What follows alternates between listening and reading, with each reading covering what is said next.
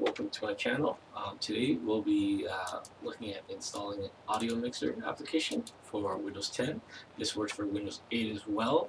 I'm not sure about Windows 7, but I'm sure it would. You guys will have to try it yourselves. This is called Peace. Now, I didn't create this software, but it's completely free. No trial period, just download, install. And it comes with a bunch of presets over in the left-hand corner. You can see we have a bunch of them that you can select from.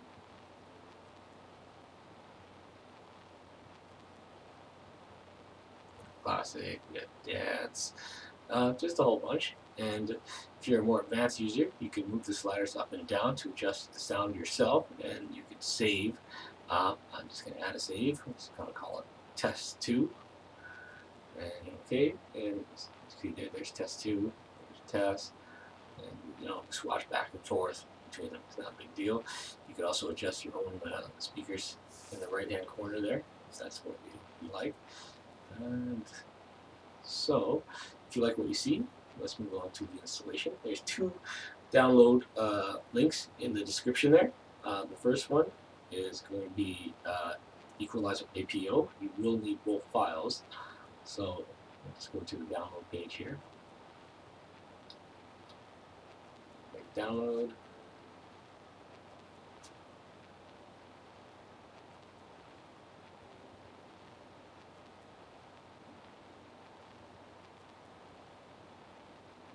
Okay, now click on the second link in the description, and it's going to take us to Peace. That's the application we just saw earlier.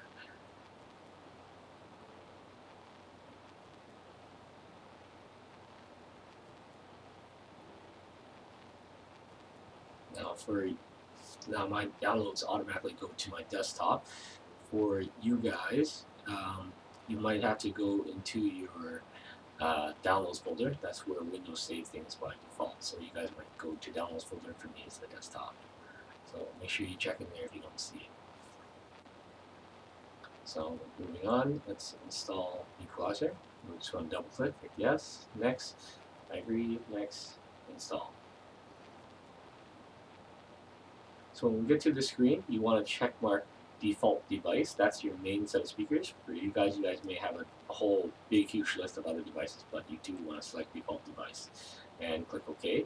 And if you want to change your speakers later on, you can always go back into configuration.exe and then reset whichever speakers you want. Now you should reboot just so it takes over your sound system, but for the sake of the video, I'm going to reboot later. I don't want to keep you guys waiting. So I'm going to hit finish. And from there, if you go to the start button, all apps, you'll see that the Equalizer is installed and it has a whole bunch of options for you guys. Go into configuration editor and you can configure your sound in here. Now, to me, this is a little user unfriendly. I'm in a rush. I want presets or I want my own saves. I like to use Peace. You guys can stop there if you don't want to use Peace. But for Peace, keep going to C, Program Files, Equalizer APO in the config folder. And just take the Peace and drop it right inside. And we want to open it from there. It won't work if you try to open it from the download folder. It has to actually be in this folder. So there, you just run it. Hit yes to overwrite the config text file. And there's the simple interface and the full interface. I like using the full just because it has that save option. And I check mark don't show this again at startup because I'm just going to use that one. And just click on full interface, and we're right back in the beginning again with the Peace Equalizer, and it works just the same. If you guys like my vid, please subscribe below.